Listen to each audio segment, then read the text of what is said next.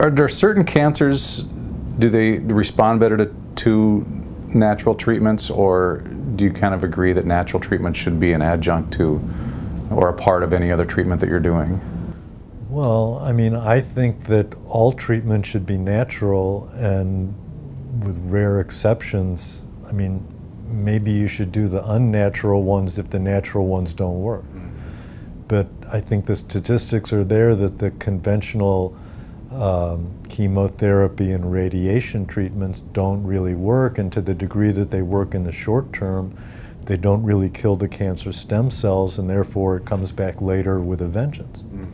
So I'm pretty much, again, with rare exceptions, there are certain situations where it is appropriate, but I'm not really a big fan of chemo. Now, there was this one patient of mine.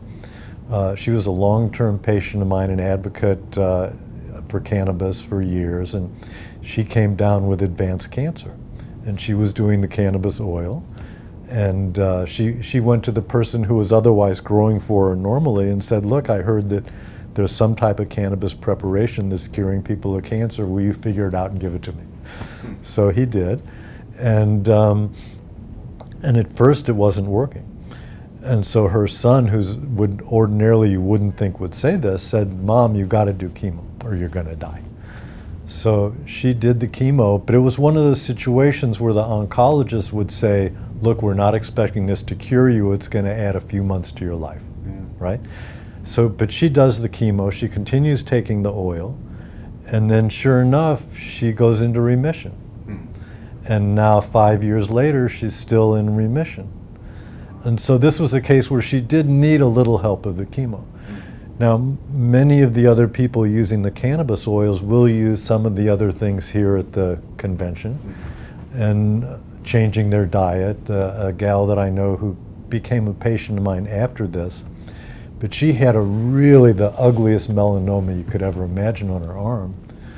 And she did a kind of a Rick Simpson-ish type of oil that was a 1-to-1 ratio, but in high amounts of both THC and CBD. And she put it on topically and took it orally. But she changed her diet, and she changed her mind. And I'm sure she took some nutritional supplements, and she got well. It took her about 6 months. And now, years later, she continues to be well. And the interesting thing is, both her and the gentleman that made the oil for the First Lady that I mentioned, once they see it either on themselves or somebody else, they go, oh wow, this is amazing, let's do it for more people. So I have quite a few patients who, after one experience either on themselves or a relative, are now getting it out there. So it's really, you can call it a grassroots program.